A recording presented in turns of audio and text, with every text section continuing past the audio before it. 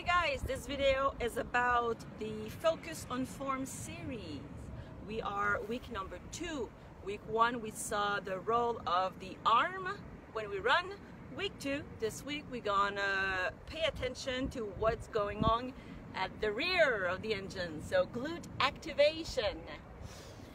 First, well, yeah, big powerhouse there. So we do want to use this muscle to propulse ourselves forward when we run. How do we know if we're activating them or not? If you simply stand on one leg, basically when we run, we're either on one or on the other, right? So if I'm standing on one and it drops like this is not activated.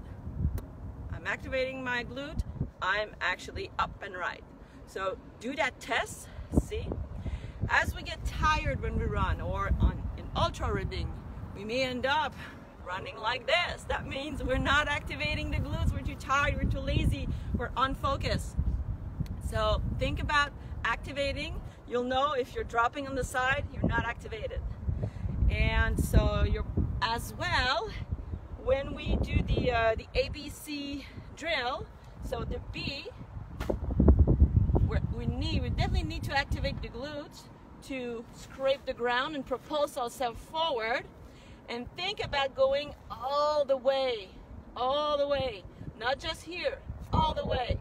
Of course, there's also the top of the hamstring that is involved in this portion of the running gait. So think about these two things. I can't go side by side, so I'm gonna run, boom, underneath me, this stay in, I'm activating my glutes and I'm going forward and go all the way back. So do your B and feel it here, feel it there, go all the way back. Think about that when you run. Also, in a mental aspect, if we're not activating the back there, we may be more on the mode of reacting. Oh, the ground is coming at me, I'm gonna land, I'll see what happens. And so you're more on a reactive mode, right? Whereas if I'm proactive, I know there will be the ground and this, I'm gonna propulse myself forward using the ground and I'm activating. So B, basically think I gotta be proactive, engage my glutes, activate my glutes. This is week number 2 of Focus on Form series.